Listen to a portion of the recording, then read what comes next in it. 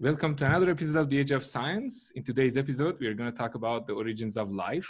How did it start on Earth? Does it exist in other parts of our universe? And if it exists, what kind of forms it can take? Today's guest is Dr. Graham Lau from Blue Marble Space Institute of Sciences. He's a research scientist working on astrobiology. Glad to have you here, Graham. How are you doing today? It's a pleasure to join you. Thanks for having me. I'm doing quite well. We've had a lot of wildfires here in the western part of the U.S. lately. And yesterday, in the town of Boulder, Colorado, where I live, it was inundated with smoke and ash. I mean, it was raining ash from the sky. And so it's a very weird day yesterday. Fortunately, it's better today, but it's still fairly smoky.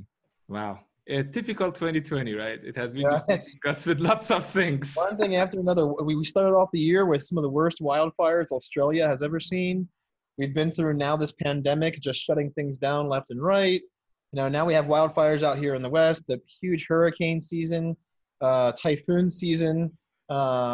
Pakistan got hit by a huge swarm of locusts that were just eating everything. 2020 has been intense. Yeah, at the beginning, everybody thought Australia's wildfires are going to be the defining moment of 2020. And now you're like, oh, sure. Honestly, most people seem to have forgotten about the wildfires in Australia already. That's how terrible this has been. Yeah, exactly. And everybody's becoming super self-centered, being at home, not too much of human interaction. It's just becoming a new world. Oh, yeah.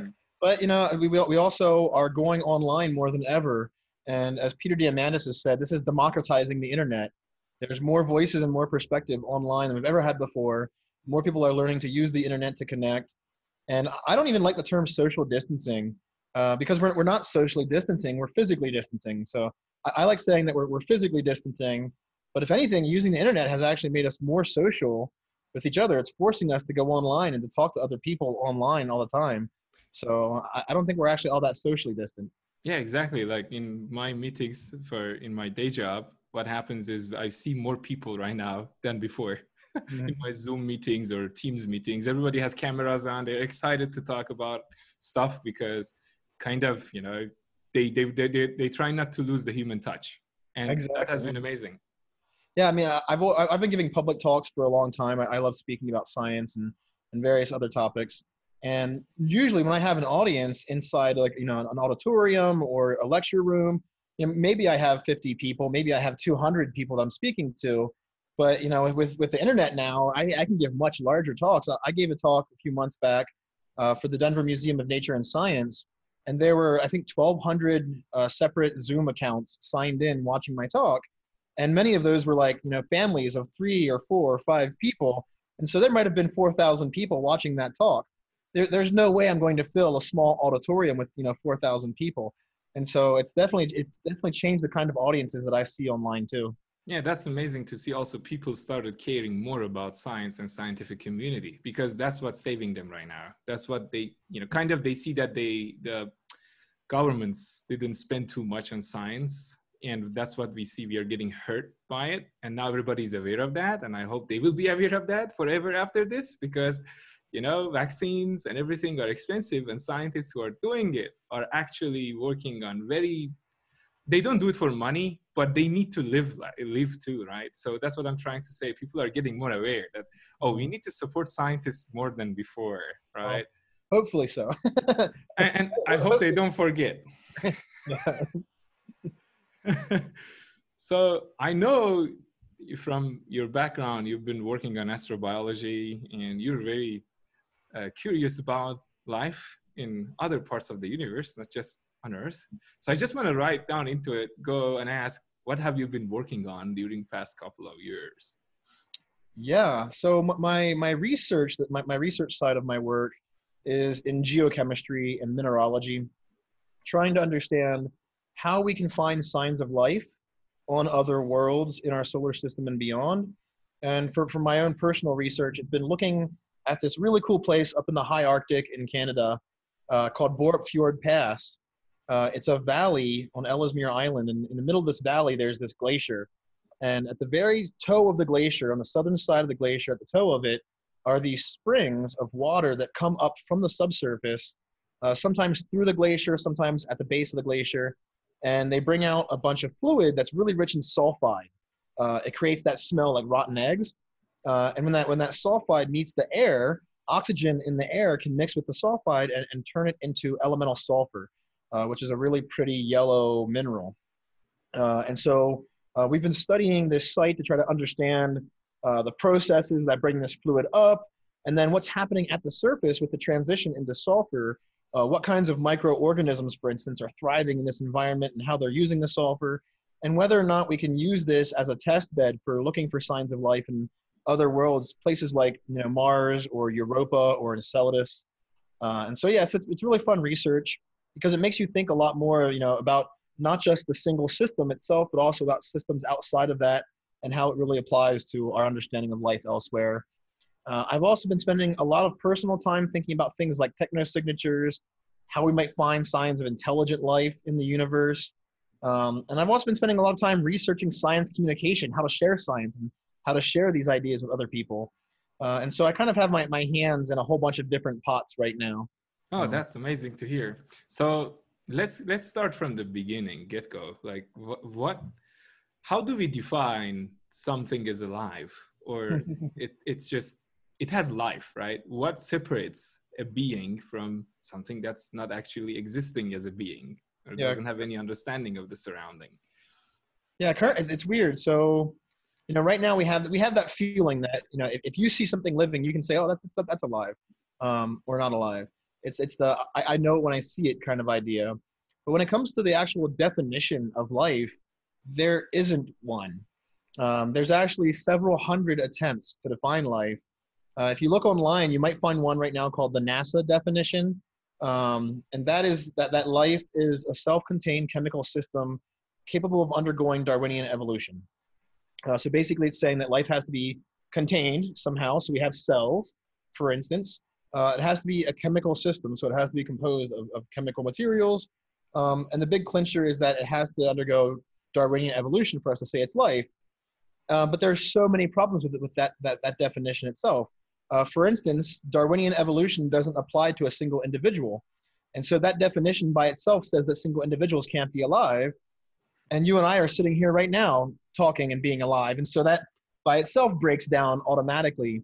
There are also, certain kinds of organisms that can't reproduce, and so they can't evolve. There are mules, for instance, and other sterile beings that can't reproduce, and so they can't evolve.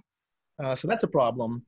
And then the current definitions don't even help us when we try to figure out whether or not artificial intelligence, or as some might say, post-biological life, whether that be living or not. And so there's so many issues right now. We really haven't nailed it down to a single definition.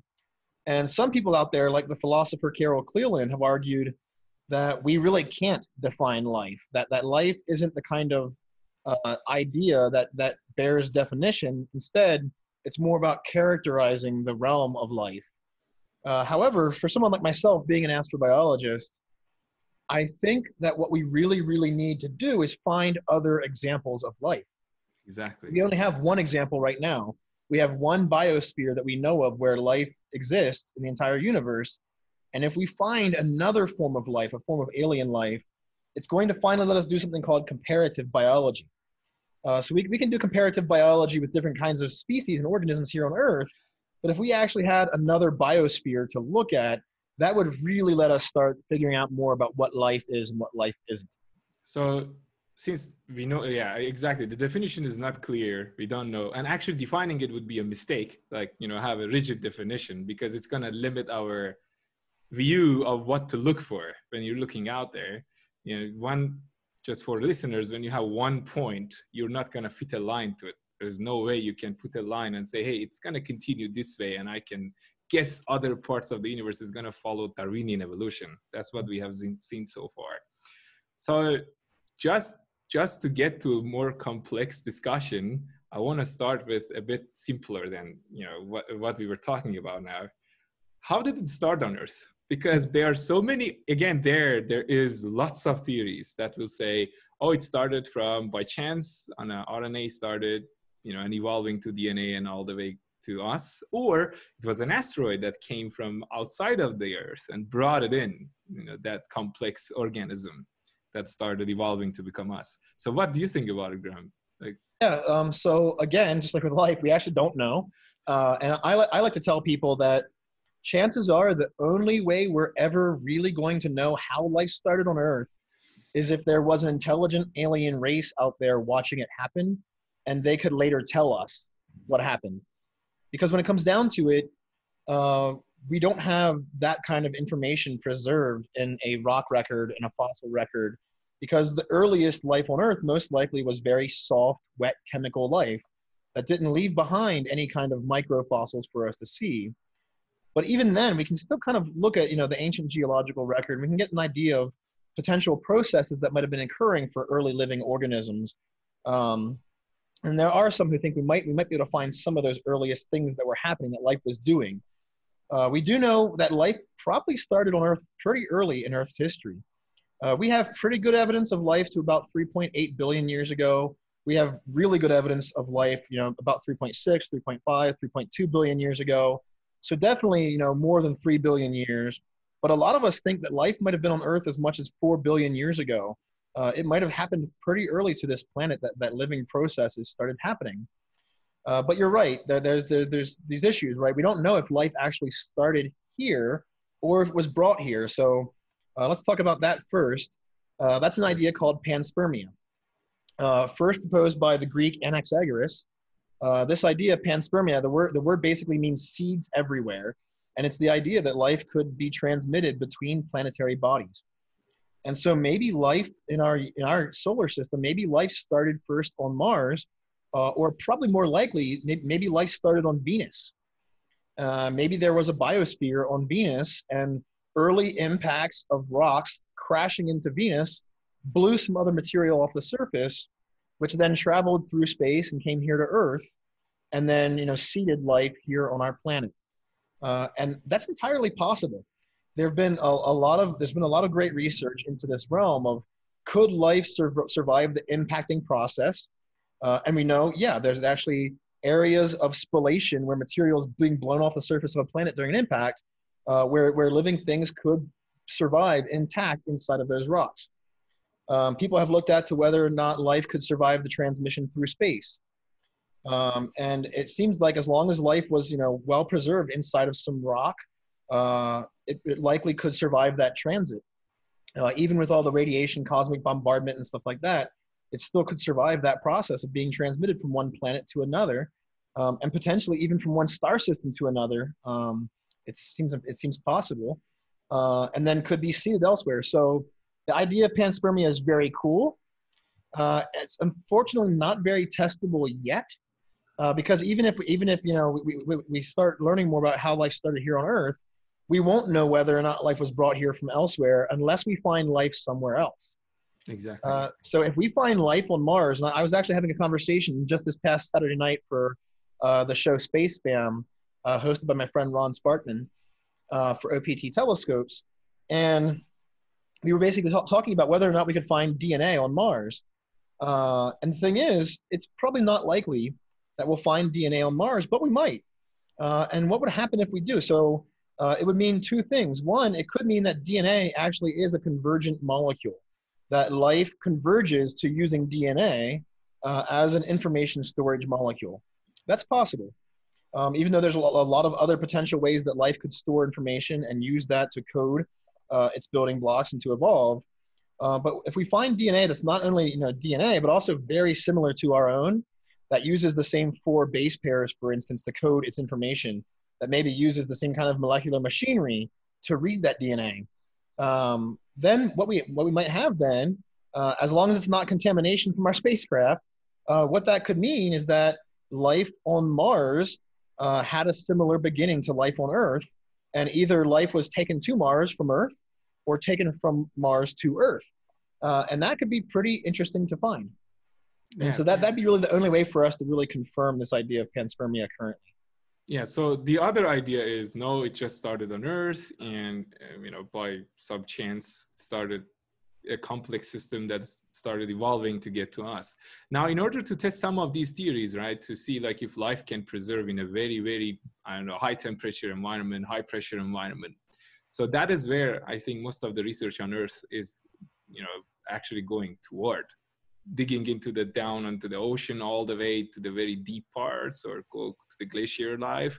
Yeah, only somewhat though. So there's also other research.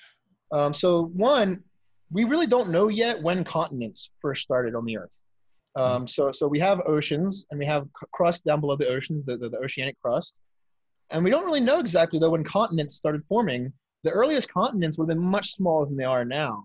And that continents, as we know them on our planet, would have slowly been building up more and more over time to get to be as large as they are now. But the early continental crust might have been very rare. And so people have been trying to figure out now, when did continents start? And there's also other people who think we might have actually had to have dry land in order for life to begin. So for instance, maybe life started by hydrothermal vents in the bottom of the ocean, but there are other people who think that we actually need like wetting and drying cycles for life to occur.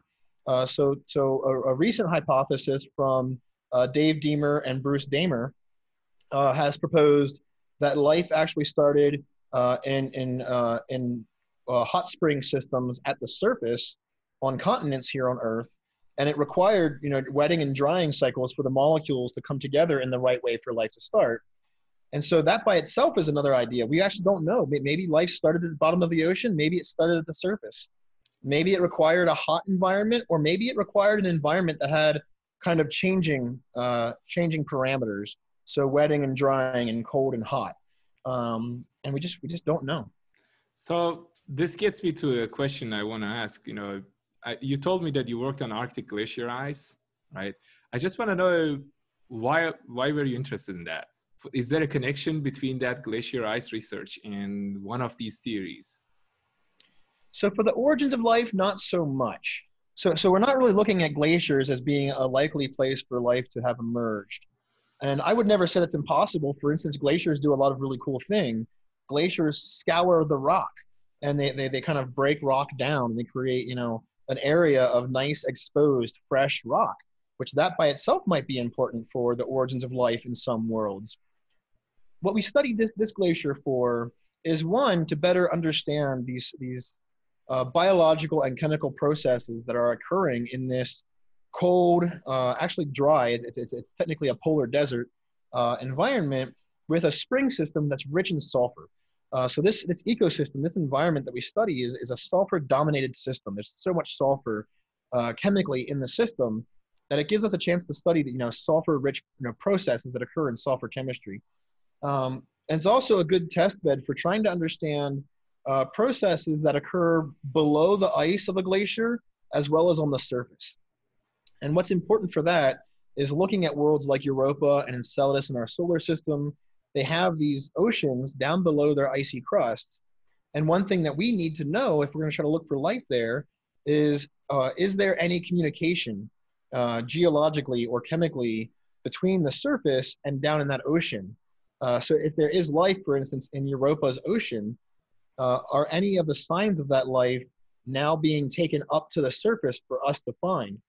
And a good way to figure that out is to study places on Earth where fluids travel through things like glaciers.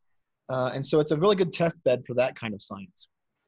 Sure. And then there are also other types of studies. If you're going to a glacier, like very, very thick ice, as you go layer by layer down, you start, going back to the history, right? There may be some signs of trapped kind of organisms frozen there. And how about that? What kind of thing? Because it can help you to put pieces of the puzzles together, right? For the origin of the life also. That these are all pieces of the puzzles that when they, you look at them from far distance, they can give you a better understanding of what possibly, gave us life on Earth. Yeah, I mean, so our world has been through a lot of hot and cold cycles itself. We've had moments where much of the planet, had ice sheets on top of it. We've also been through other moments where our world was very hot. And so if we dig down into the deepest ice on our planet, unfortunately, we're not going to go back to the beginning. So that we don't have ice as old as the Earth. We don't have ice anywhere near that old. And we also actually don't have very deep ice either, unfortunately. So for us to you might have heard about trying to drill through the ice on Europa. A lot of us think the ice on Europa might be as much as 10 kilometers or even more in thickness. so maybe over 6 miles thick. And we don't have any ice on Earth that thick. And so for us to learn how to drill through ice that's 6 miles plus in thickness, when we don't have ice that thick on Earth, that's by itself going to be a huge technological achievement. But you're right, though. We do actually have a lot of important information stored in the ice on our planet. Digging down to the ice, drilling down to the ice, and using what we call ice cores, these long sections of ice, they've allowed us to learn a lot about the history of our planet, from the changing climate to the different kinds of pollens that we can find, can tell us about the kinds of plants that were around and prevalent at the surface. There's a lot of geochemical information stored inside of the ice that kind of acts like a record for us, the same way that the rock record, that digging down through the rock, tells us about the history of our planet. Drilling down through ice can also teach us a lot about the history of our world. So yeah, because by studying the very exotic environments, we also get to understand also the changes in the environment, what impacts they can have on the life cycle of like a species living there.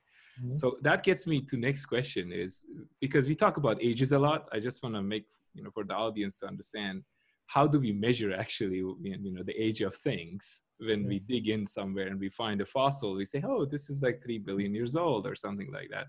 So maybe it would be interesting for them to know, how do we get to measure them? Yeah. Guess it. Yeah, so in a very general way, there are two things we can do to understand how old something is. We can use a relative age, or we can use an absolute age. So the first one, a relative age, is like looking at something. So if I have a pile of books on my desk, I know that there's a good chance that the book on the lowest part of the pile was put down first, and then the book on the very top of the pile is the very last book that I put on top of it. And that's all relative aging. I can look at it and I can have a sense of that relative aging because of their positions. The lowest book is probably the oldest, and the one that's above it is probably the newest. We do the same thing in the rock record. So we look at strata. Those are the different layers of sedimentary rocks, for instance, on our planet. If we're looking in sediments, we can say that the one that's lowest down is the oldest, and the one on top of that is younger. If you're an archaeologist and you're digging up some artifacts, there's a good chance that the very first artifacts you find are far younger than the ones that are buried much further down. And so that's all relative aging. And then the other one is absolute aging. And this is where we use chemistry and physics and what we know about radiation, radioactive decay. So we use radioactive materials to date very old things, and even some younger things too. So right now, all day, cosmic rays are striking atoms of nitrogen in our atmosphere and turning that nitrogen into carbon-14. That carbon-14 mixes in our atmosphere with oxygen and makes carbon dioxide. It gets into the rocks around us. It gets into our food around us. And we're constantly taking in this carbon-14 in various ways. It's mixed into our bodies, and it's constantly being replenished with living things. But when we die, we're not being replenished by new carbon-14 from our atmosphere. And so that carbon-14 is slowly decaying through radioactive decay. And we can actually measure that decay and figure out how old something is by that, which is basically how we date really old artifacts. It's how we date old trees and things like that. But yeah, so we use things like carbon dating like that to figure out the ages of young things. And we can actually use carbon dating to date things that are about 50,000 years old or younger. It's even been used for things close to 100,000 years old in that range. But then it starts to break down because the decay of carbon-14 happens rather quickly in geological terms. And so it's not really good for dating very old things. For those things, we use things like uranium and other radioactive elements that are persistent for much longer. The half-life of uranium-238, for instance, is quite old, and 235 as well. So we can use uranium radioactive decay to date very old rocks on our planet and figure out how old they are.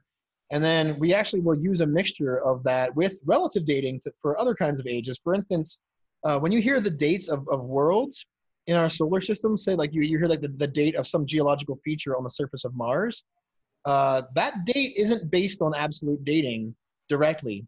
What it's based on is absolute dating of rocks from the moon that have then been used to figure out the relative ages of craters on the moon, which has then been abstracted to trying to figure out the relative ages of craters on Mars, which is then used to date the surface of Mars. And so there's a lot of things that we have to do to try to figure out these relative ages of things on Mars. We actually only have one good date so far, one absolute age from Mars. And so, yeah, so we use a mixture of those things in the planetary sciences as well to try to figure out how old things are. Yeah, and the reason we do that is because we want to put the puzzles in a historical format and see how, kind of play the movie backward and try to guess, right? That's I think one of the biggest reasons. As much as we can, yeah. It's those ages help us, and we're always refining our ages once we get better and better techniques, better instrumentation that can give us better measurements. It helps us to refine our ages and take off the error a little bit and get down to a better age using this radioactive decay. But it's basically how we start dating things that also helps us to have a rough idea of what processes were occurring at what times on our planet through its history.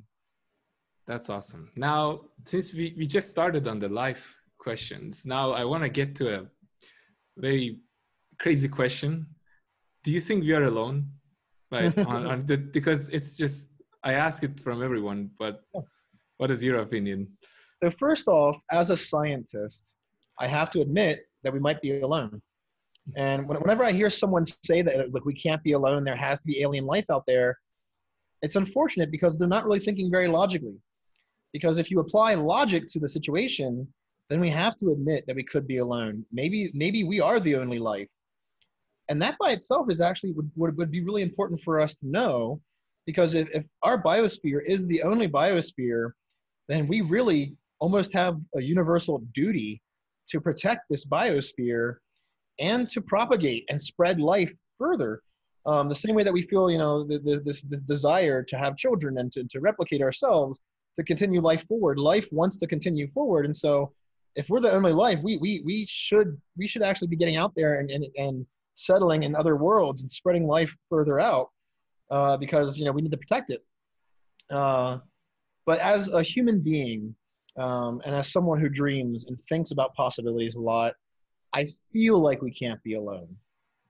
So even though we could be, and we have to admit that, it feels like there must be something else out there. When you start just thinking about the numbers, the sheer numbers of worlds that exist in our galaxy alone, we've now confirmed the existence of over 4,000 exoplanets in a very, very small region of space, very close to our solar system. When we take the number of worlds we found around stars so far and use that to kind of speculate the number that should be in our galaxy, then we start getting some really big numbers. It could be 600 billion or a trillion planets.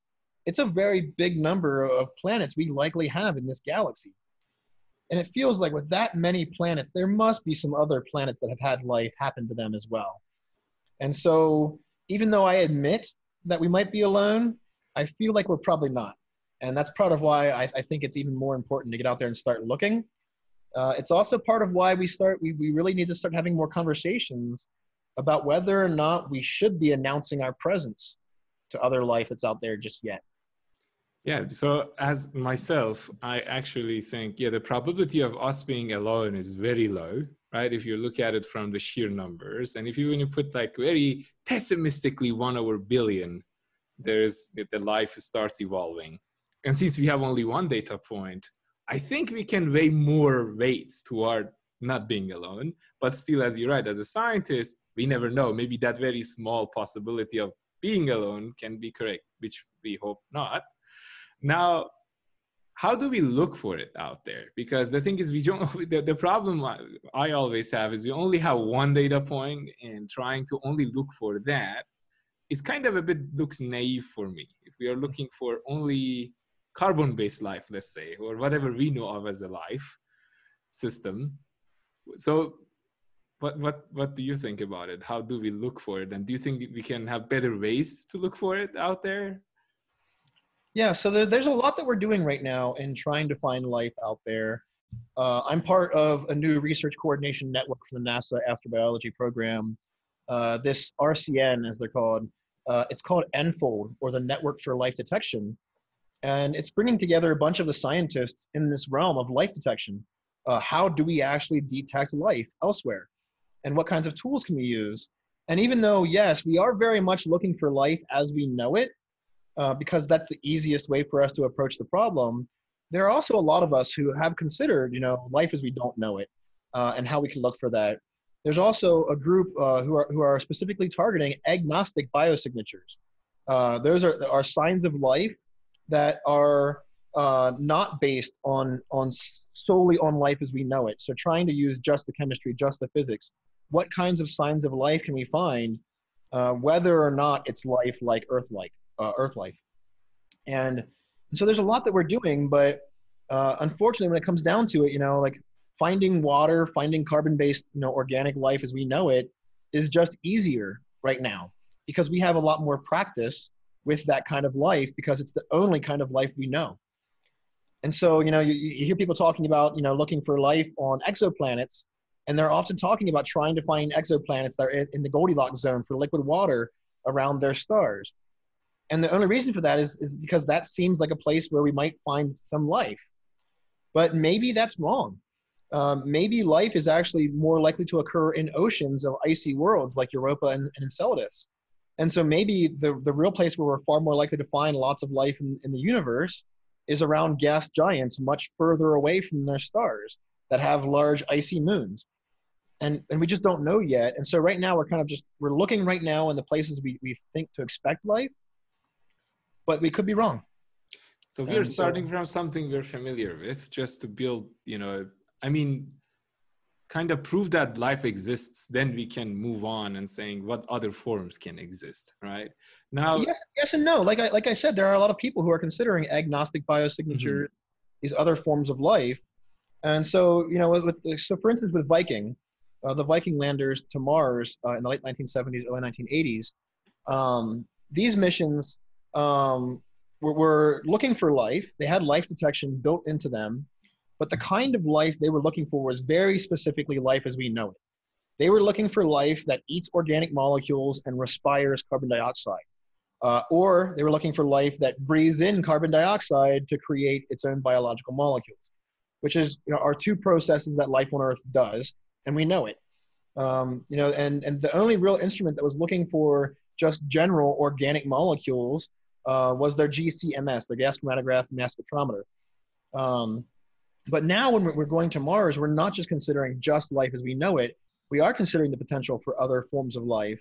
And so I would argue that a lot of people, even though we're looking for, water worlds around around other stars for exoplanets and stuff like that, I still think we are doing a much better job now than we were in the 70s of trying to look for life as we don't know it, even if finding that life is very difficult.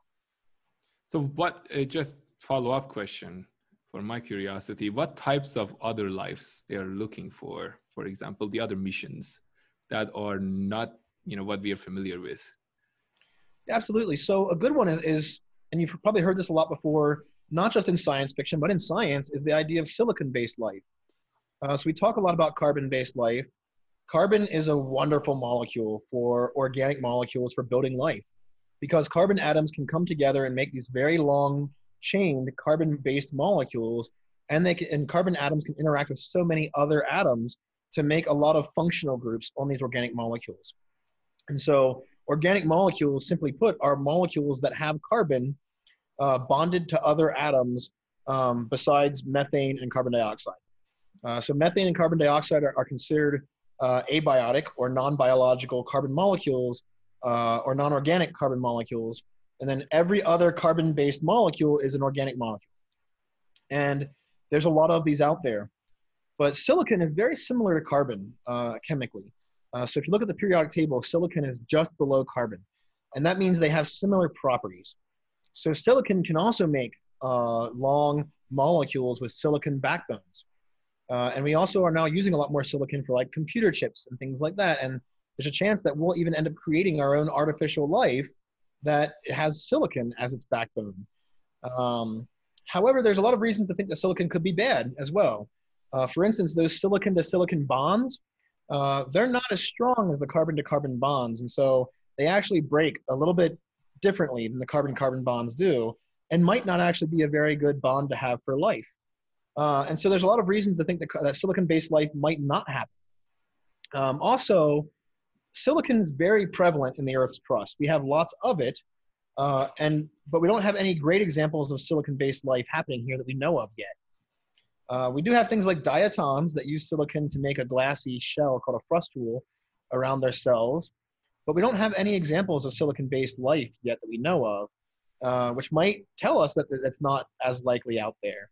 But people are still looking for it. And if we find a bunch of silicon, especially weird silicon molecules that appear to be doing things enzymatically, catalyzing reactions, that'd be pretty cool to find. So we're definitely looking for that. There are people who are considering, what kinds of indicators of life could we find that are, generic signs of life. If we look at the atmosphere, for instance, of an exoplanet, what kinds of molecules could we find and what proportions would indicate some biological process to us? And so there's a lot of folks out there right now who are considering this, especially with upcoming generations of space telescopes like the James Webb Space Telescope, or a new one that's in the works called LaVoir, which a lot of us hope gets funded and gets sent to space. What kinds of signs of alien life could we find in these atmospheres that don't necessarily have to be just life as we know it?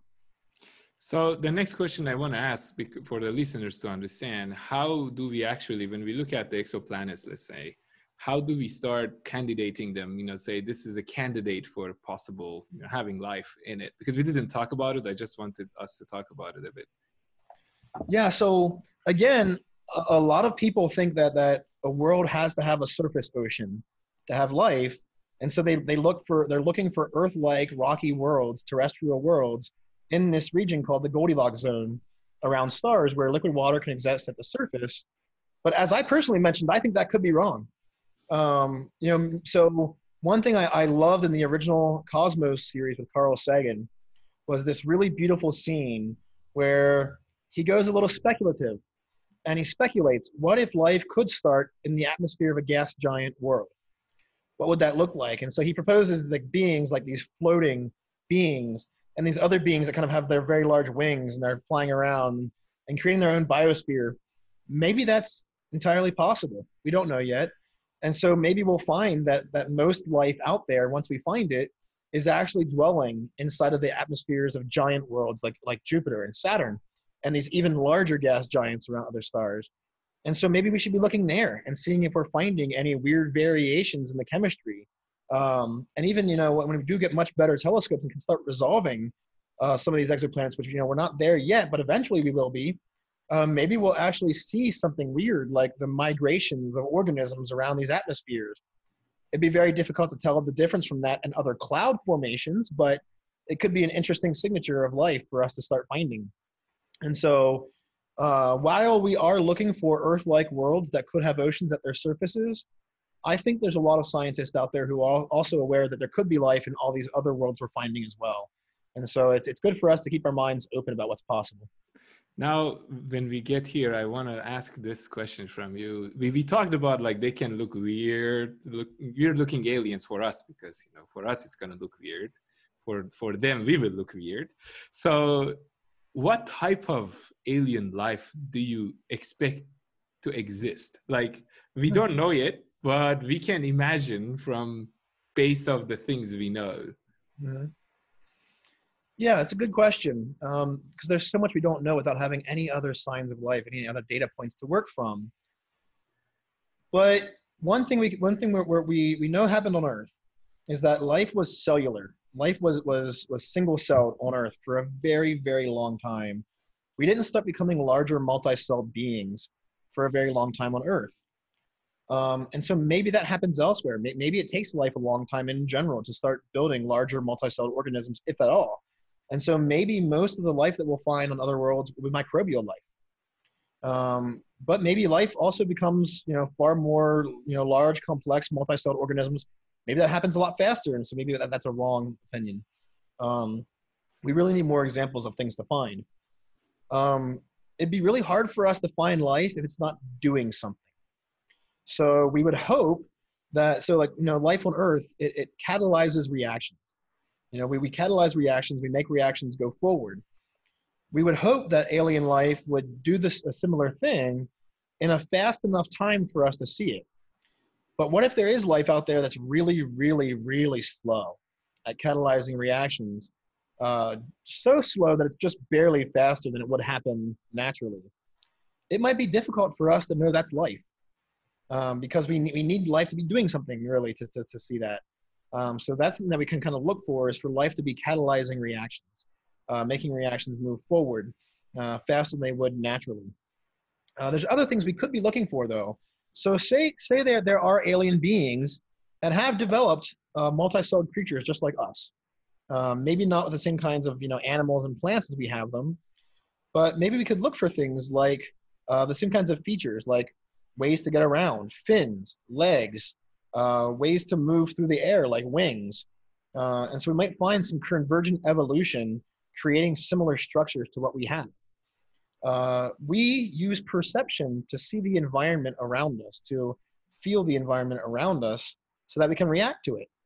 And so maybe alien life will have similar appendages for receiving light, like eyes, or for feeling the vibrations of sound in the air around them. So maybe they'll have some kind of ear-like appendages.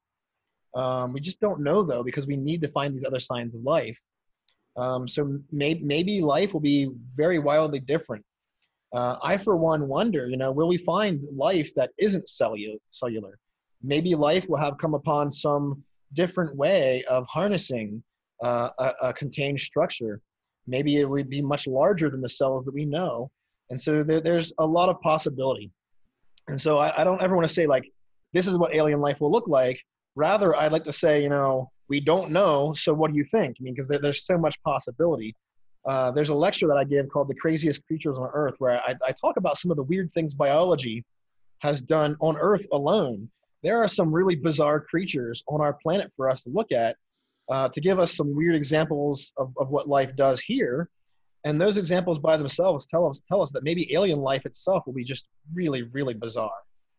Yeah. So now I just want to follow up on this. If there is another way of looking at life, because if they are intelligent beings out there, let's just put the definition a bit naive in one sentence. If they are intelligent and they got to the communicative level in their intelligence journey, they will have some signs that we can look for, right? Like radio signals or bizarre objects traveling like our satellites around Earth. And when they pass through, in front of the star, as an astronomer, you can look and see the dimmings are not natural, for a normal planet.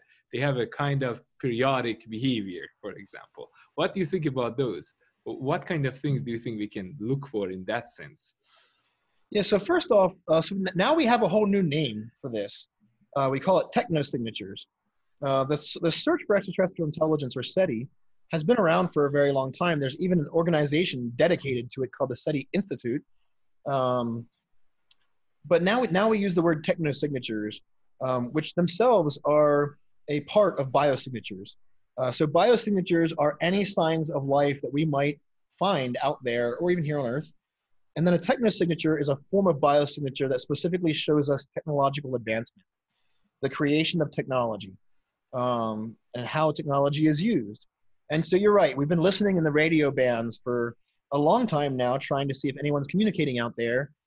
There's lots of other ways, though. Maybe alien life is sending signals as visible light. And so there's something called OSETI, or optical SETI, where some astronomers are specifically looking for perhaps worlds, or even around stars where light is being flashed in some kind of interval to be sending signals that could be read. And maybe there's aliens out there that are trying to find other ways to communicate with us via EM radiation. Maybe there's some really advanced ultra-galactic species out there that's trying to use gravitational waves to send messages out. We just don't know yet. And so it's worth opening our ears up to every kind of way of perceiving the universe to see what's being sent out. And then finally, there's this other realm, that you mentioned.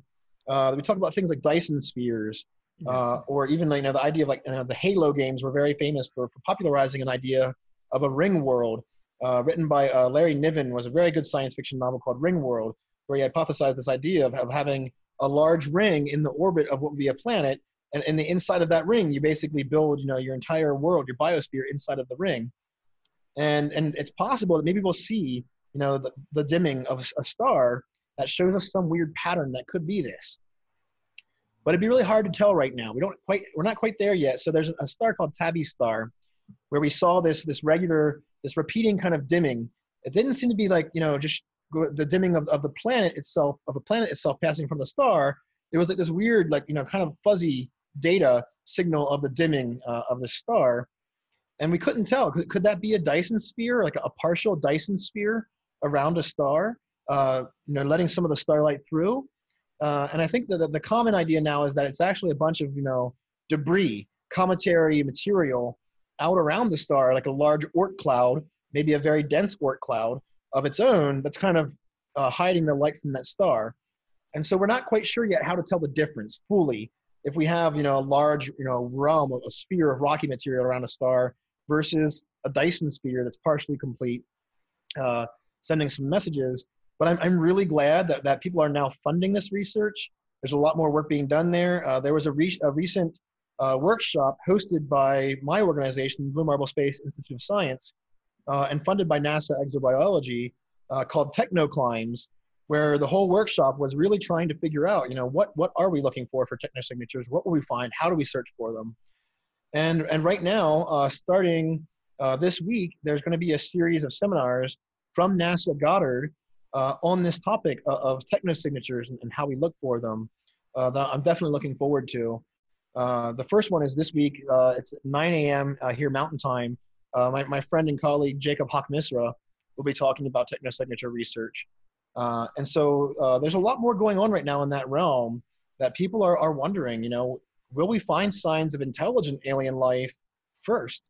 Will that be our first way of saying we're not alone by actually, hearing a message or finding some sign of a Dyson sphere, or will they, come swing by and say hi? Yeah, that would be the best option if they just come and swing by and say hello. So well, maybe, right? Yeah.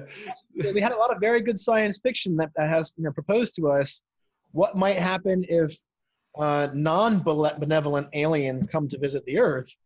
Maybe they would want to devour our resources or life as we know it. So it can be the two, one side can be they're happy to see us. The other side is they lost all of their resources and they're trying to come and see us. I hope it's not the second one. So since we talked about Dyson, so the Dyson civilizations, maybe the listeners are not aware of it. It's a different, categories in the Dyson civilization categories. Well, so I think you're thinking of the Kardashev scale. Kardashev scale, yeah, exactly. So the Kardashev scale is a little bit different. So Freeman Dyson, what he had postulated was basically that we might find infrared radiation coming off of these large spheres, where a civilization might have grown to the point of building a sphere around its entire solar system, its entire star system, to harness all of the energy of its parent star.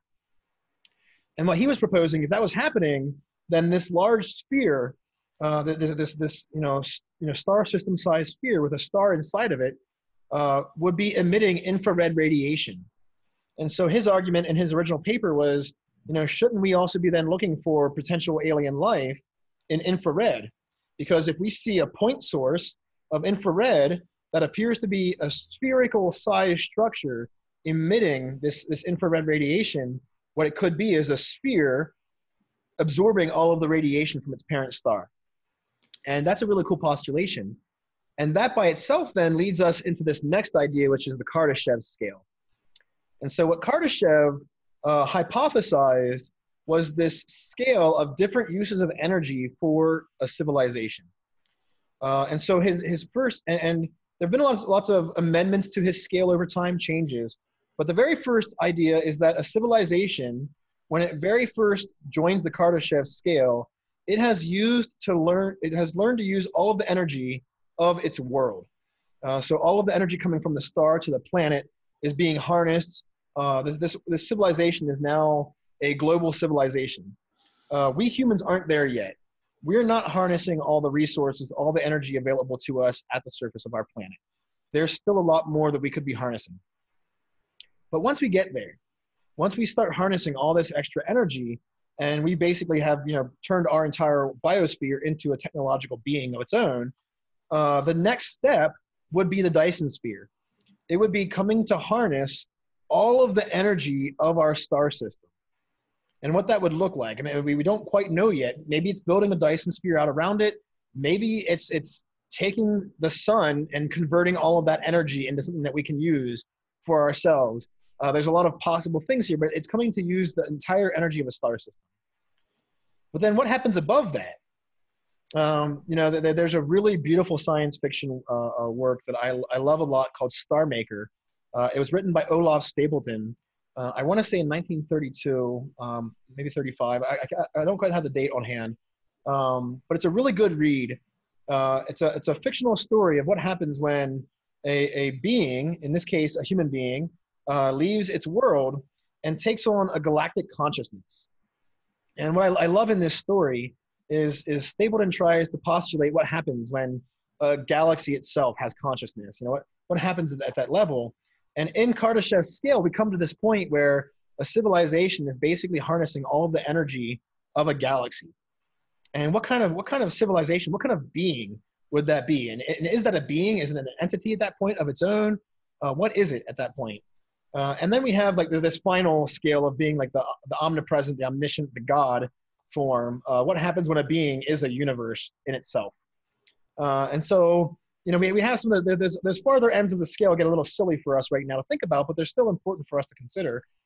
But what we do wonder is are there star systems out there where the entire star system itself really is a being? It is a Kardashev civilization, utilizing all of the energy from their parent star, or maybe if they're in a binary or trinary star system, their parent stars. And what happens if we meet one of those beings or one of these civilizations? What kind of communication would happen? That'd be like us trying to communicate with a microbe. And so it's a very interesting thing to postulate. Yeah, exactly. Like Neil deGrasse Tyson puts it, you don't want to. So there's a chance that they are there. They've seen us, right? But the upward evolution by 2% leads from monkey throwing bananas to throwing like rockets to the outside of the solar system almost. And then they wouldn't like to ask us for movies, right? I would say, because well, it depends. It depends what they're like. And so Neil actually just posted on Twitter the other day that if he ever gets abducted by aliens, the first thing he wants to ask them is whether or not some members of their society also deny science. And my response to that was, man, Neil, your priorities are in the wrong place. If I get abducted by aliens, I have a lot more questions that come before some really intricate socio-political questions.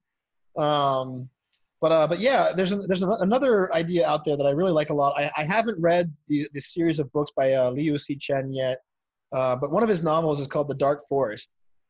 And this idea of the dark forest is what if so say you're a hunter and you're in a forest at night. You don't know if there are tigers or other large animals of prey or predators out in this forest. But since you don't know, should you be very cautious about announcing your presence in the dark forest? And we humans are kind of in the same boat right now. We don't know if there are malicious alien civilizations out there. We also don't know if there are alien civilizations out there for which the destruction of our biosphere would mean literally nothing to them. So maybe it's not even malicious or a malicious intent. Maybe they just wouldn't even care if they destroy our star system. Maybe there are alien beings out there that are just so different from us that even though we would consider them life, they wouldn't consider us life. Maybe we're not important enough on their radar, and they would simply come here and devour our planet. Since we don't know, we're kind of like the hunter right now, or the person in the dark forest at night, and we don't know if there are any animals out there that might destroy us and want to eat us.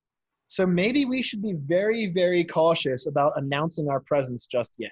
Yeah, like Stephen Hawking, right? Before he was alive, he was not a fan of it just throwing out there.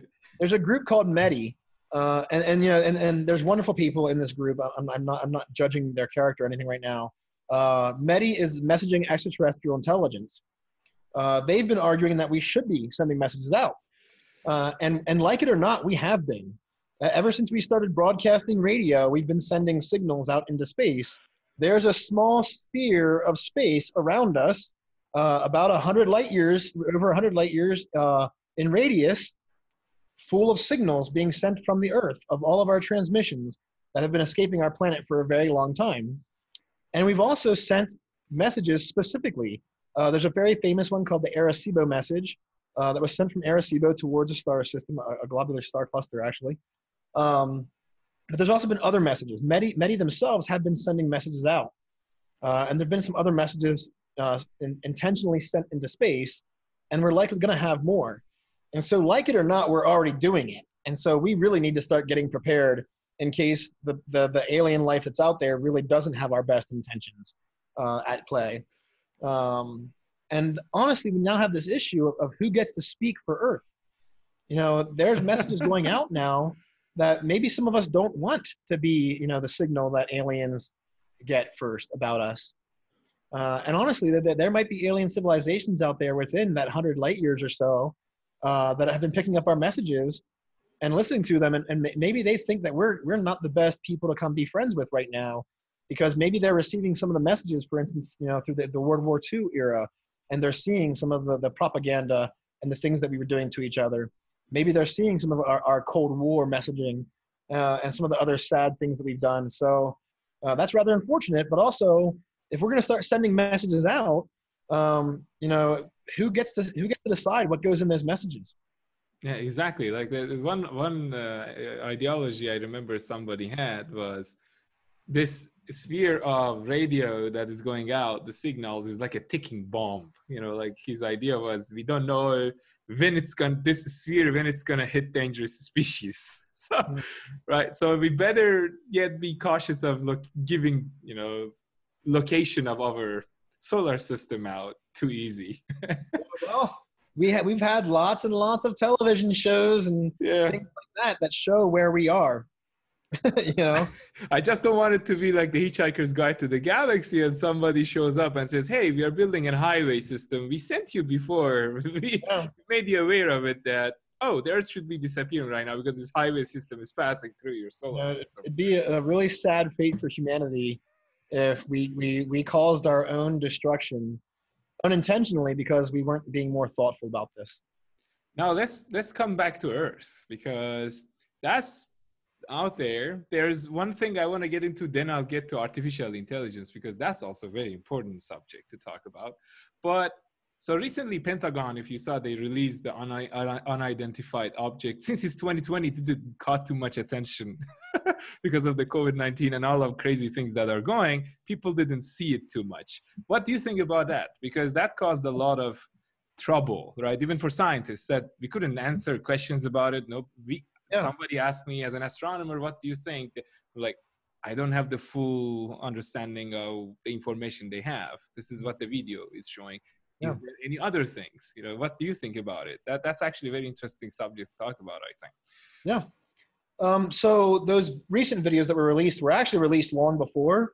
They were re-released, and I personally think that part of that was politically motivated because of 2020 and where things are at right now in America with our economy and with the current presidential administration. However, they're really interesting videos. You know, I've watched them over and over again. They are really weird objects, you know, and we don't know exactly what they are. But here's the thing. Here's the clincher. There's a lot of stuff that occurs in the sky that you can't explain. And you and I are scientists. And still there's things that happen in the sky that we can't explain. But there's a lot we can. So for instance, a lot of times people will see lights in the sky and have no idea what they are. But if they talk to someone, you know, who has a background in it, they get an explanation. For instance, light shining off of airplane windows. We know that light does a lot of weird things in the heavens. Makes a lot of weird lights displays for people to see that can be very confusing. We also now know that a lot of meteors coming down through the atmosphere, these bits of ice grains and dust coming into the atmosphere, usually pretty high overhead, like 60 miles overhead, that they don't always come in a straight line. Sometimes due to the chemistry and how they're reacting and the burning up with the friction, they can come in and go sideways. They can make all kinds of jagged shapes of lights in the sky above. And so that's entirely possible. And so yet, as much as we can explain most of the things that some people would call UFOs, unidentified flying objects, there's still a lot we can't explain. There's still a decent number of things that I've even personally seen things in the night sky that I just cannot explain. Weird light patterns and motions that just kind of seem bizarre. Knowing as much as I do about science, I still can't explain them. And so, and we now call those things UAPs, unidentified aerial phenomena, which is a better word because UFO implies it's an actual object, a material object. But honestly, a lot of these things are displays of light, and maybe they're not actual objects, and we just don't know. And so it's worth exploring. And so my friend, Jacob Hock-Misra, I mentioned earlier, he co-authored a recent article in Scientific American arguing that we really should be researching UAPs. And are they aliens? Maybe. That seems like the least likely answer, but maybe. And it's worth looking into. Are aliens visiting us right now? Are they conducting tests and trying to figure out who we are? Maybe. However, it doesn't seem likely. And I'll give you one really good logical reason why it doesn't seem likely. So say there is an advanced extraterrestrial species who have developed the technology to travel through interstellar space. So that by itself tells us they must be very, very, very, way more advanced than we are technologically. So they can travel between stars. They can come here. They've likely been around for a lot longer in the history of the universe. So their technology is way beyond ours. They have all this technological capability, and yet they come here and they want to remain hidden for whatever reason. And I'm okay. Like, we might do the same thing. Maybe we'll travel to an alien world and we'll choose to be hidden, like in Star Trek. We'll have a prime directive that we don't interfere with another species until it reaches some level of technological capability before it's worth, saying, hi, we're here, we're your neighbors. Maybe that's happening. Maybe aliens are visiting us and they don't want us to know that they're here.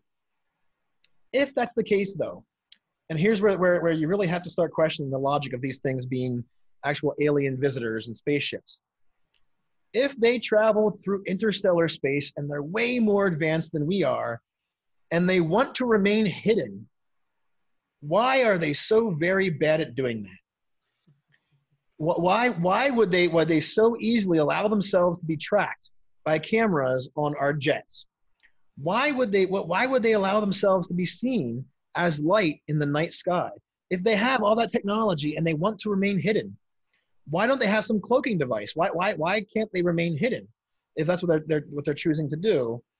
And if they can't do that, then why are they even trying? Why not just announce themselves already?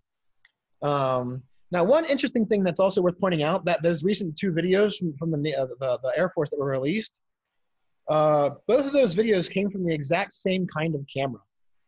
And those 2 features really could be something going on inside of the device itself. There's so many things we don't know. And so as a scientist, I think we should explore UAPs more, and we should actually figure out what's going on, and maybe it will lead us to some new science. And honestly, as a nerd for alien life and science fiction and stuff like that, maybe it's aliens, even though I think it's probably not. Maybe that's also worth exploring, because maybe we'll catch them and be like, hey, tell us why you're here. And so I think anyway we go, it's worth looking into more. Yeah, always you have to have this open mind attitude, because the problem also I see, scientists or non-scientists fall from the 2 sides of a big large mountain. They don't want to stay in the middle and keep their minds open. Either they become conspiracy theorists fully, that hey, we are abducted by aliens, or they're gonna become pure science, trying to narrow themselves down to something that is, don't even give a chance that there might be something extraordinary about this thing happening.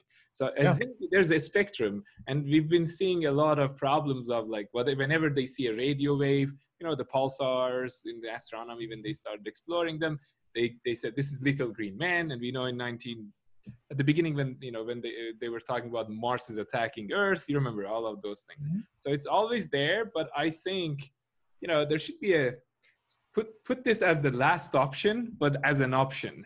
That it can be actually something extraterrestrial looking. I agree. Like it might be aliens, like and it's worth looking into. So an astronomer named Avi Loeb, he caught some flack from the science community themselves not too long ago for suggesting that the interstellar object that flew into our solar system and is now screaming away from us, Oumuamua, that this object might have been sent by an extraterrestrial species or civilization. And a lot of astronomers, they jumped on him right away and like, no, it can't be. It's not aliens. It can't be aliens. And the thing is, we don't know. We don't know if it's aliens or not. And so it's worth proposing the hypothesis. It's worth proposing how we might test that hypothesis if we can, and thinking about it, because maybe it is. Maybe it's aliens. However, I think for everyone out there who loves this idea of, finding aliens, of alien visitation, all these kinds of things, like, I'm with you. I love it too. It's awesome. I want to find aliens. I want to know we're not alone in the universe. I want to know that there's more going on.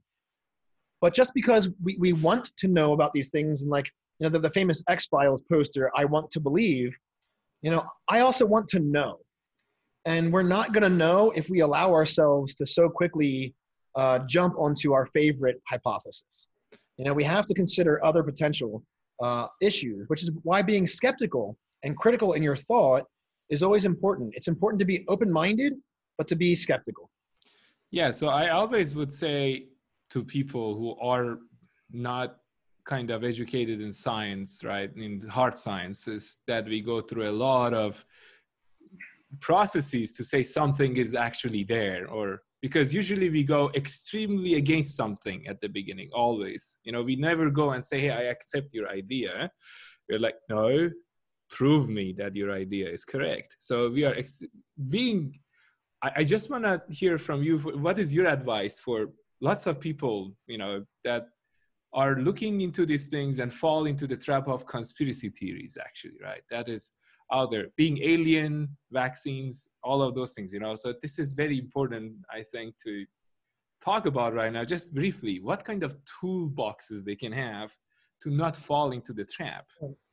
I mean, well, science by itself, like the entire point of science, the entire endeavor of science is a tool, and it's a tool to keep ourselves from being misled by fanciful beliefs. And the thing is, we humans, we so want to believe, we so want to feel like we're part of something, and we so want to feel like we kind of know what's going on, that it's so easy to find ourselves in these traps of believing in these conspiracy ideas. But science itself is a tool to stop that from happening. It's a tool to help us work with other people to come into an agreement about what we're observing, what we're seeing. So maybe, the color blue that I see isn't the same color blue someone else is seeing. But when we get together and we point the sky and we say, hey, the sky is blue, we both agree, yeah, the sky is blue. That's kind of the beginning of this tool of us to have evidence, to make an observation. We have evidence, and then we can agree upon the evidence, and we can have even go tell our friend, hey, go outside and look at the sky. What color is that? Like, oh, that's blue. Okay, cool. Like, we all agree it's blue. By working together, we're far more likely to discover more about our place in the cosmos and what's going on around us. But it's always important to be skeptical. There's this idea that the best scientists should throw away their favorite pet hypothesis at least once a day, just to make sure they're also not allowing themselves to be led the wrong direction, because scientists are also human and also make mistakes. They're also very likely to believe themselves. And so doubting ourselves is the beginning of allowing ourselves to be more open to understanding more, to be more skeptical. And so there's a lot of ways for us to be more critical in our thinking, for us to determine more of what's going on around us. One is to always question anecdotal evidence. And honestly, an anecdote isn't evidence. So if someone has a personal story, that's beautiful, and no one doubts your story. I've had some very weird things happen in my own life, but we also have to know that, like, we humans are very fallible in our memories. We're very likely to get things wrong, and there's a very good reason why witness testimony is actually not valued as much as we're led to believe when it comes to courts and juries and the court system, and especially with investigators. There's a reason why police officers and especially detectives are trained in how to find key witnesses, witnesses who are more likely to be giving a good recounting of the story, because we are all really, really bad, it turns out, at remembering the specifics of things that happen to us. And we're very, very bad at keeping that memory for any period of time if we even have it in the first place. And so it's good to have ways to gain evidence that doesn't just rely on human experience. To gain evidence that we all can take the same data and then work together to make our own inferences from those data, which is why the development of instrumentation for measuring things about the world around us has been so crucial to the sciences. It's allowed us to make our own interpretations of the data and then to come together and to debate over those interpretations. That doesn't mean that experience isn't important. There's a very beautiful place for experiential learning. Even though I'm a scientist, I'm also a longtime martial artist, and I meditate a lot, and I find a lot of value to experiential learning and to the feeling of being alive and being present in space around me. But that learning is a lot different. That realm of human understanding is a lot different than science. Yeah, so the point I just wanted to say to the listeners is, don't think that scientists are actually, very firm on their ideas and they believe on, when they get to say this theory looks like it's correct, they literally spend 1 week proving it, 2 weeks disproving it, 1 week, two, maybe twice more. So I think people should, when they read something or they see any evidence out there that looks like a conspiracy, the best way would be to sit and think on themselves, go against it as much as they can. And if still they're convinced, then that's another story, but I'm just saying it should be repetitive, evidential. Now, doubt is the beginning of learning, really. Yeah. And you have to doubt yourself. So Descartes, when he sat down to his meditations, the very first thing he wanted to do was doubt everything. And he failed utterly, because the very first thing he said he wouldn't do was doubt the existence of the God that he believed in. But that by itself means that he could not remove that doubt. And so he wasn't able from the very beginning to use doubt. And that's unfortunate. Had he really gone the whole way and doubted everything, maybe he would have come to even more than just, I think, therefore I am. Yeah, exactly. Now we get to the realm of I want to go back on Earth from, the sky.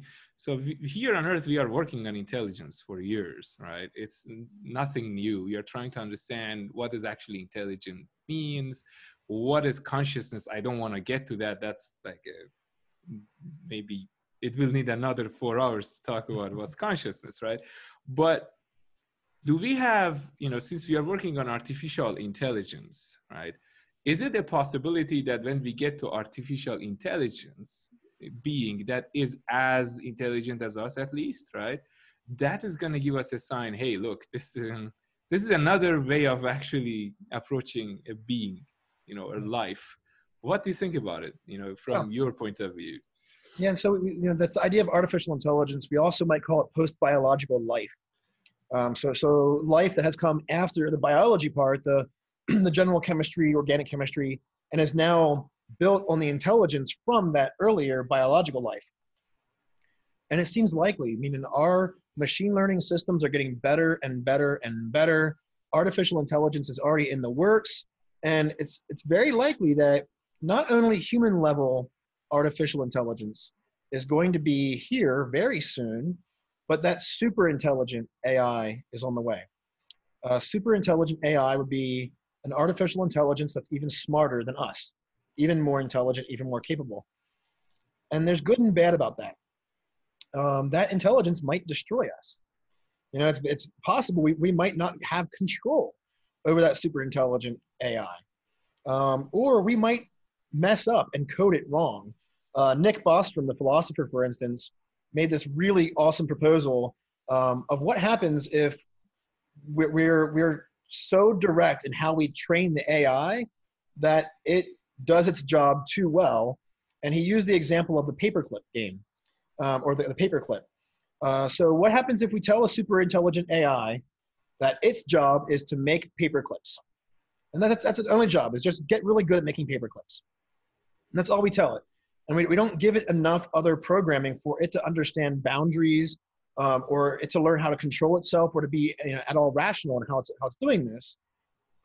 maybe that AI would start producing paper clips and realize it needs better machinery, better technology to make paper clips, so it does that.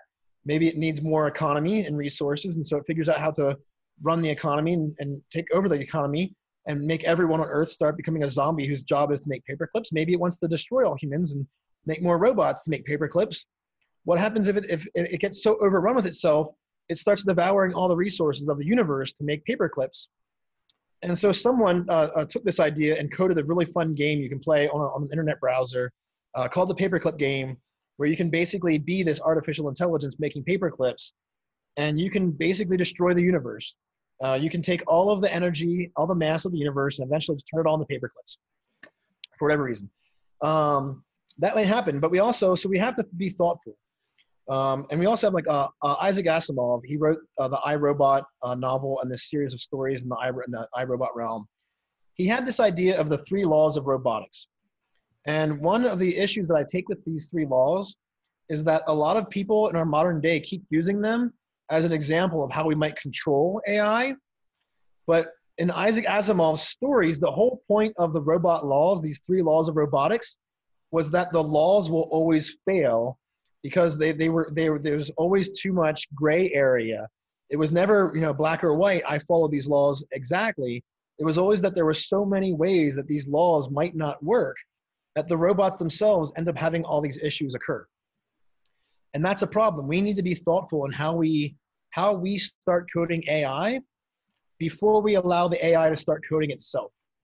Before we give it the chance to start taking over itself and saying what it wants to do and having that agency for itself, we should be really thoughtful about how we introduce a level of humanism and thoughtfulness to this AI, because otherwise we might be destroying ourselves. So I remember a couple of years ago, somebody asked me, do you think we'll get to superintelligence? I was like, I don't think so. Back then I answered, but 3 years ago, there were 2 famous articles actually being published by Richard Sutton, who's like one of the very famous reinforcement learning people. And then the other one from Jeff Klon from Uber. Back then he was a scientist, that they took a new approach on creating. That scared me, the new way to going toward artificial intelligence, starting from a seed AI and using computation and a lot of data, and let the AI figure out how he wants to become better, at some stuff.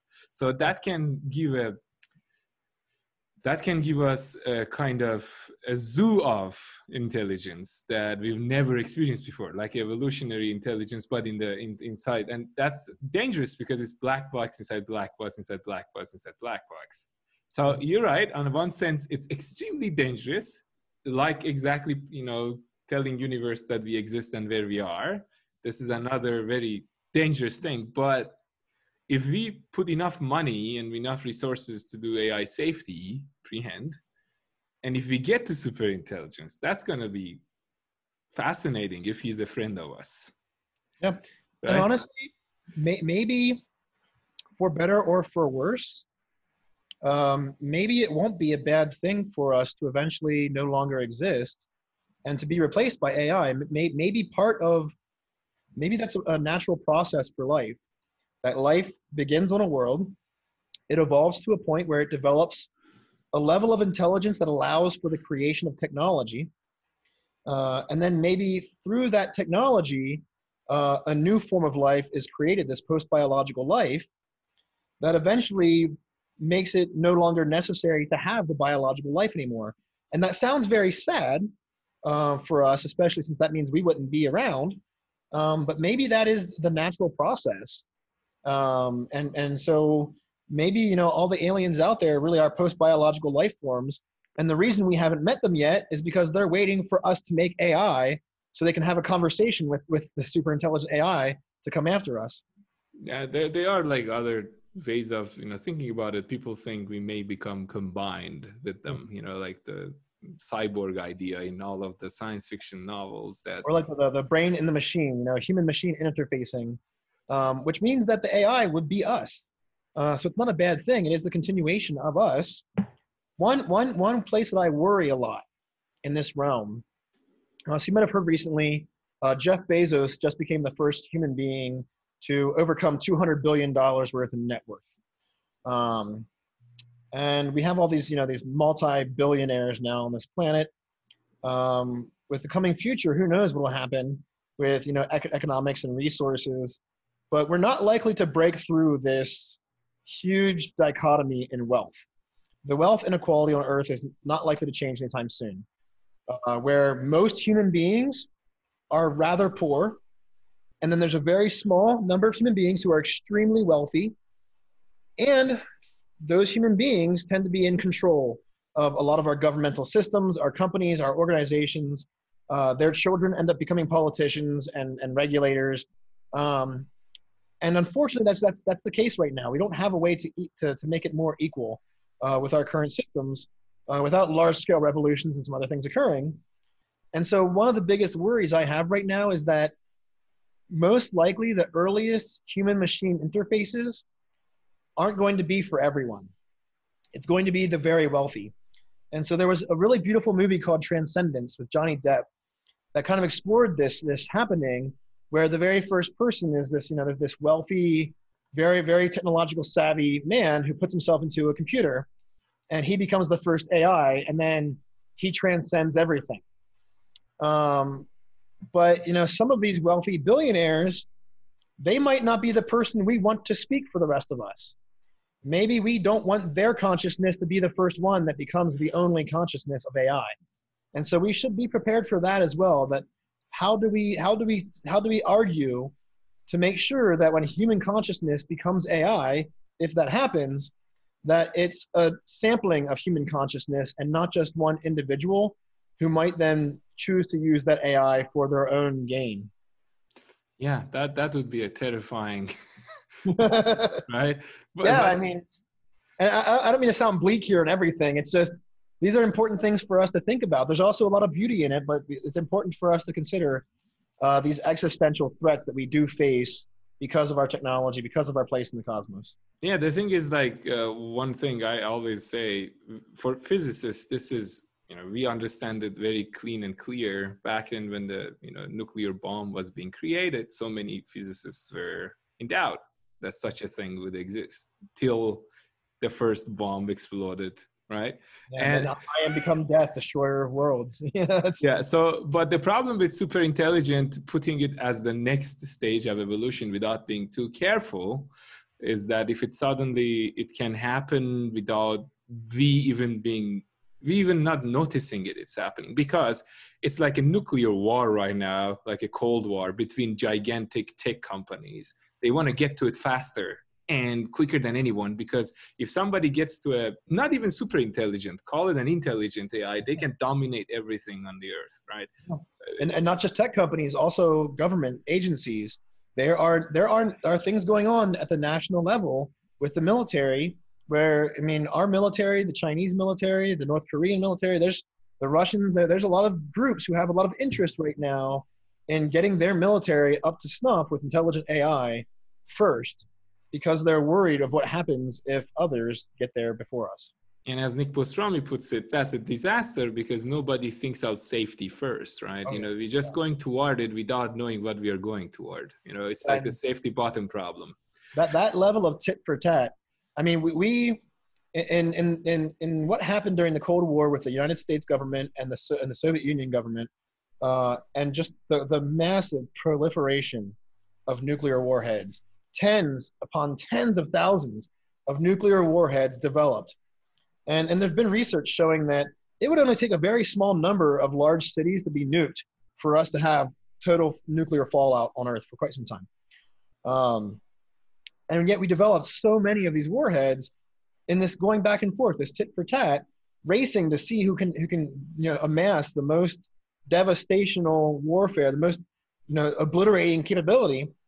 And if we're going to do the same thing now with AI and some of these other technologies, and just race to get it as fast as we can without thinking about what we're doing to ourselves, it's a travesty upon all of humanity and our biosphere for us to do this without thinking through it, which is part of why I argue that we need not just more training and education and philosophy for young people globally, but we also need more training in empathy and compassion and thinking about ourselves and each other. Yeah, exactly. Because if we don't do that, then when they are racing toward this, young minds as a part of this kind of research, they wouldn't know what is the outcome, because you just it's the nature of human being, right? You get lost when you are very excited about doing something, and you're so narrow-minded to achieve it in that moment that you don't think, wait a second, if I achieve it, what's going to happen afterward? that Because we are messing with evolution, literally. This is Right. like evolving to the next level without thinking too much. I just say, look at the species that disappeared on Earth because we were better than them. Yeah. Now you want to put something that may become better than us, and you know what can happen because what you did to the environment as a intelligent being. Yeah. And so there's a lot of potential ways to define intelligence. And David Grinspoon, a fellow astrobiologist and friend, he has a book called Earth in Human Hands. It's a very good read about the Anthropocene and what we're doing right now to ourselves. He's argued that maybe intelligence doesn't actually happen until a species or a biosphere is capable not only of realizing its own behaviors and how it's impacting the biosphere and the world on which it lives, but maybe that switch to intelligence happens when a species is finally capable of actually acting for its own good to fix or to work on that world, that biosphere. So maybe we're not there yet. Maybe we're actually not intelligent yet, and that's why aliens haven't come to see us. Maybe they're waiting to see us start fixing our own messes and cleaning up our pollution, and start seeing us fixing our own world for ourselves. And so maybe they're waiting for that.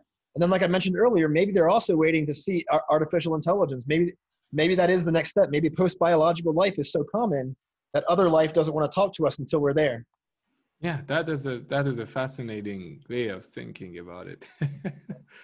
So now I just want to ask about also Blue Marble, since you're, for our listeners, what do you guys work on there? Like Everything. So Blue Marble Space is a nonprofit organization that serves kind of like an umbrella organization with several initiatives inside of it. All these initiatives are started by scientists who have different passions, different interests in the world, and then Blue Marble Space as a nonprofit is the host of all these initiatives. And so we have SaganNet, which is a social network for astrobiologists and astrobiology enthusiasts. We have SciWorthy, which is a science news site that basically reports recent research and is developing a podcast to share recent research in general language with everyone. We have Green Space, which is an indoor microgreen farm, growing microgreens in Pennsylvania. We sell them online, and then also using some of that money that we're bringing in from selling these microgreens and growing this wonderful food source for people. Some of that money then goes to research on how we can grow microgreens in space, on Mars and other places, how we can use growing our own food in space for the future of humankind. And then we also have the Blue Marble Space Institute of Science, which is our research branch, for which I'm a research scientist. We have 60 scientists as of right now in our organization who are working on myriad problems in astronomy and geology, in physics and computer science, biology, all kinds of realms. We have an economist in our group. Many of us are also science communicators. We're doing all kinds of work on studying astronaut health, on studying the history of the evolution of life on Earth, the earliest geological phases of our planet, on studying who's going to govern Mars. And so when I say we're doing everything, I really do mean it. We are doing a bit of everything. Some of us are even interested in the social sciences, humanities, in philosophy. And so we're working in a lot of different realms at the Marble Space Institute of Science. That's interesting. It should be very fun to have interdisciplinary discussions every day. It really is, yeah. So I want to go back to you, Graham. How did you get interested in science? What happened that Graham one day morning woke up and said, I want to become an astrobiologist when I grow up? Well, so my science story starts at 5. When I was 5 years old, my parents took me to see a movie that had just come out in the movie theaters in America. It was very famous in that year. and it was called Young Einstein. It was made by an Australian man named Yahoo Serious. He changed his name to Yahoo Serious. He also famously, back in the early 2000s, tried to sue Yahoo over name infringement, even though that didn't work out. He wasn't using his name for any commercial gain, and also he got the name from Gulliver's Travels.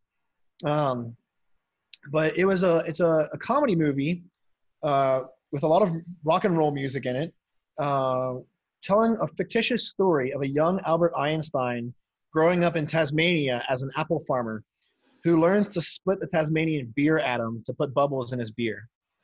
And so the whole movie is a hilarious journey of this Albert Einstein trying to patent his beer formula.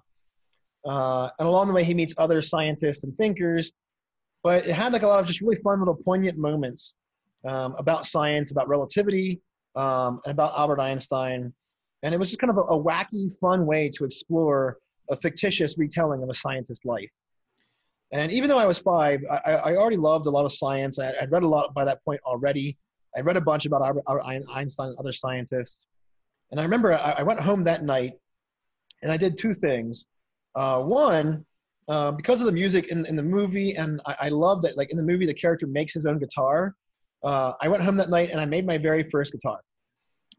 And this, that's 32 years ago, and I still play guitar almost every day. It's still a huge passion of mine, is to play and make music. And it's a huge release for me in my life. But then the second thing that happened is that night I told my mother I wanted to be a scientist because of this movie. And even though, yes, it was a fictitious movie, it wasn't really science. It was presenting science in a fun, humanizing way. I think because of that, it made me think, man, it'd be cool to be a scientist and think about big things. Think about, why are we here? What is the nature of the universe? How does the universe work? What are the laws that control everything around us? And what more can we learn about the universe? But then it also made me think, well, can we have some fun while doing it too? Can we also be a little wacky, a little zany, a little groovy? Can we kind of have fun while being scientists? And so that kind of set me on my journey of becoming a scientist. And there was, a lot of stops along the way, a lot of detours, a lot of trouble, but also a lot of beautiful experiences, meeting a lot of great people, and a lot of discovery. So for the listeners who are young, ambitious, what is your advice if they are trying to pursue science in general? Yeah, I have a few pieces of advice. First off, question everything. You don't have to have a PhD or even a bachelor's degree to be a scientist. Being a scientist is about thinking scientifically. It's about questioning everything. It's about doubting yourself, at least sometimes, to allow you to be more open-minded, to really think about what's possible. Now, if you do want to have a career in the sciences, then you should go to school to study. And so it'll be important to learn about mathematics and the history of science, the philosophy of science, how science works and why it works, and then to study something that you're passionate about. Try to find questions.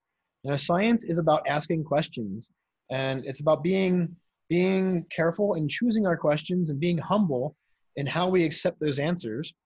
And those answers will often lead us to more questions. And so, be willing to explore a little bit and find out what drives you.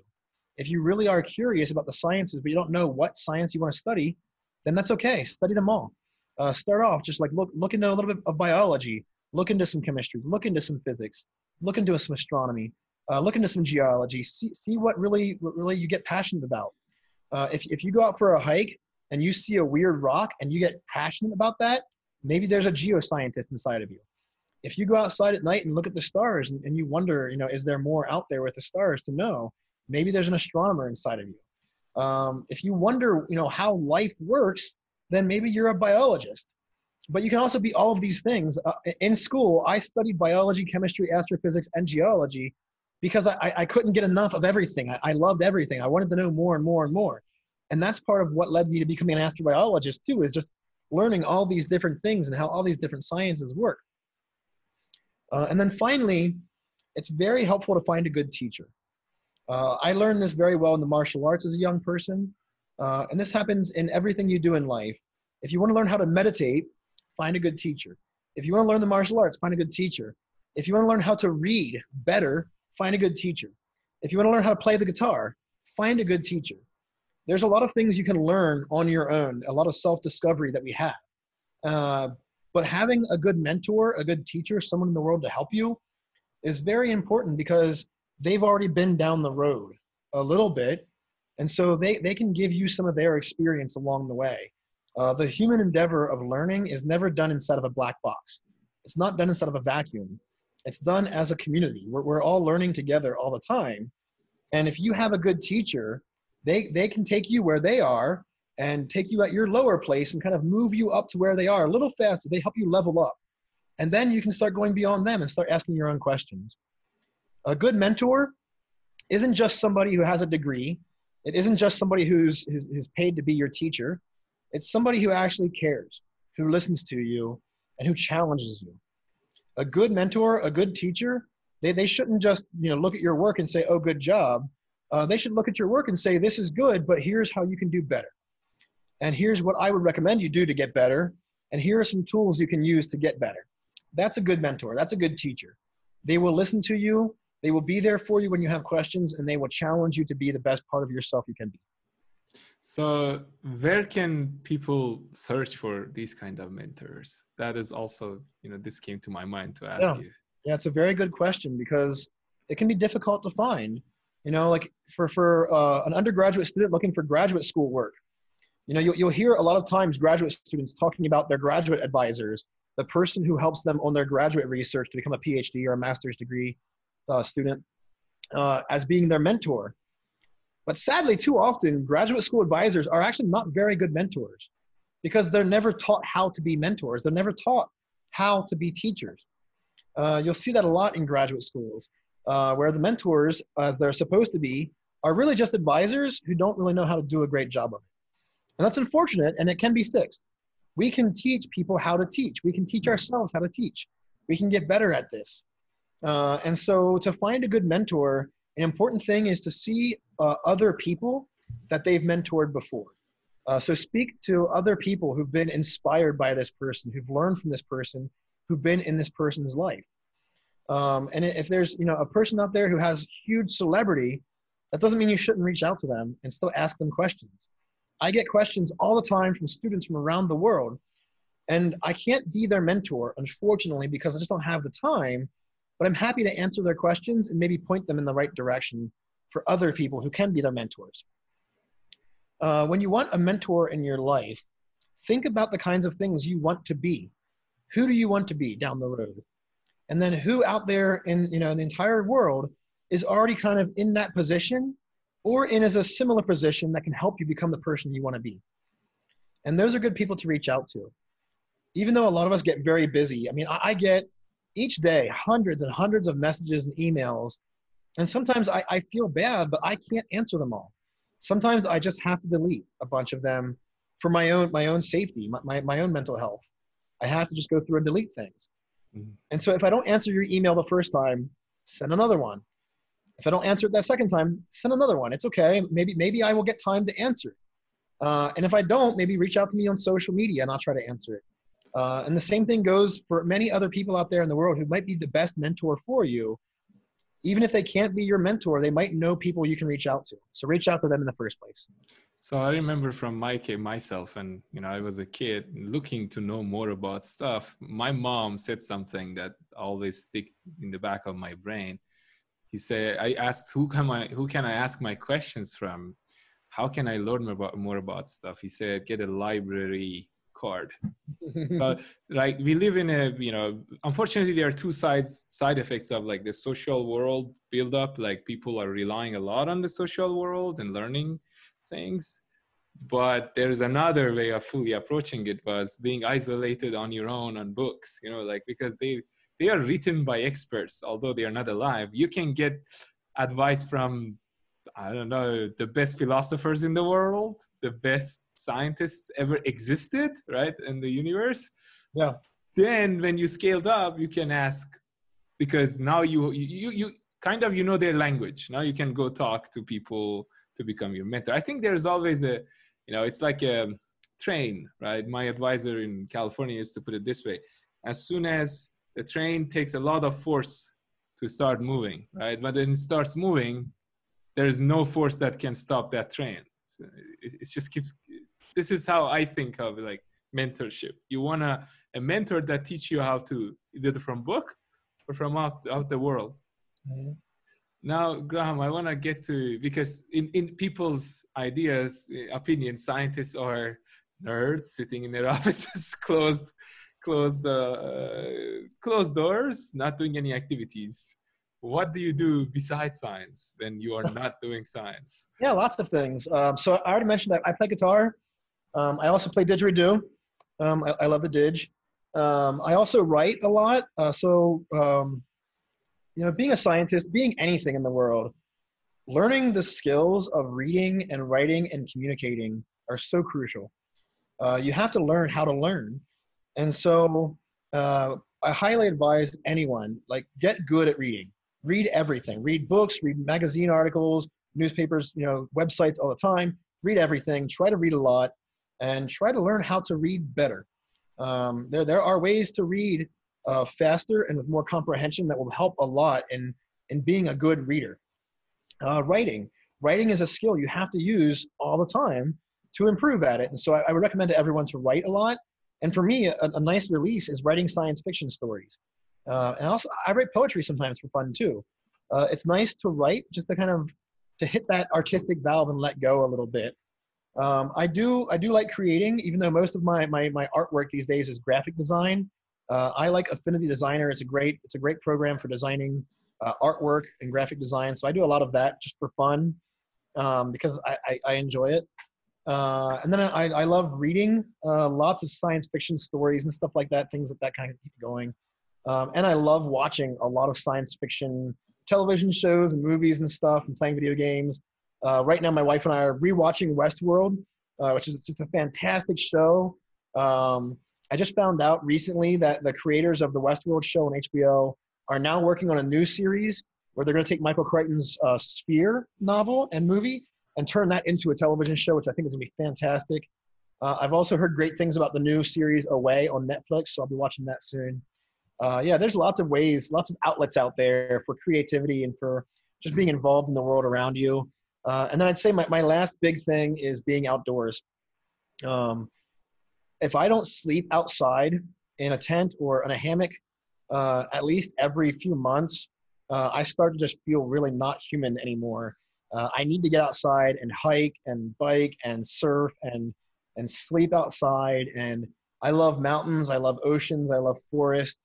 Just being out in the wilderness, I think is just beautiful. Especially at this time, and it's COVID-19 time, that you can use outdoors a lot. Oh yeah, absolutely. So as the last question, I usually ask this from every guest. What is your most favorite book? It's very hard to answer, I understand. The book that you opened and when you closed, you went, whoa, what just happened? So like I said, I do read a lot. I really love a lot of books. There's a lot of great science books out there. Cosmos is a great read from Carl Sagan. Even today, some of the numbers have changed a little bit. We got some more science now. Some things have changed, but Cosmos is great. His other books, Pale Blue Dot, is beautiful. Demon Haunted World is beautiful. Also, Chris Impey's Living Cosmos is also a really great introductory book for astrobiology and learning more. However, all of that said, I mean, I love these books. I love Carl Sagan's works. There's a lot of other things I love in science writing. But for me, I think my most favorite book is Dune, Frank Herbert's Dune. I've never read anything from his son, Brian Herbert, in the extended universe, but I've read Frank Herbert's Dune series, all of his books on Dune, many times over in my life. And Dune itself, my original copy of Dune, I read it so many times that the entire book is basically falling apart and obliterated. I still have it because it means a lot to me sentimentally, but I actually have to buy a new copy of it just so I can read it. And I would say I read Dune once a year, maybe sometimes more than that, but usually once a year I will read Dune. And for me, even as a young kid reading this book, and I loved the movie in the 80s, I loved the miniseries for Dune and Children of Dune that Sci-Fi Channel put out many years ago.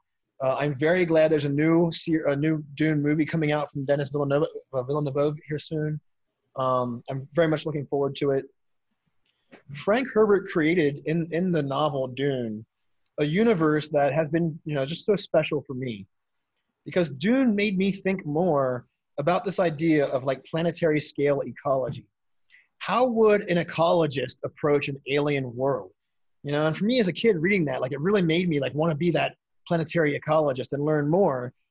But I also love that he brings in all these other ideas of politics and business, these secret societies like the Bene Gesserit, and what happens with the human being if the human being can transcend our physical state as it is now. And we see that in the main character, Paul Atreides. And so for me, I would say my most favorite book, hands down, is Dune. Thank you so much, Graham. I appreciate for being here and giving us your time. Yeah, thank you.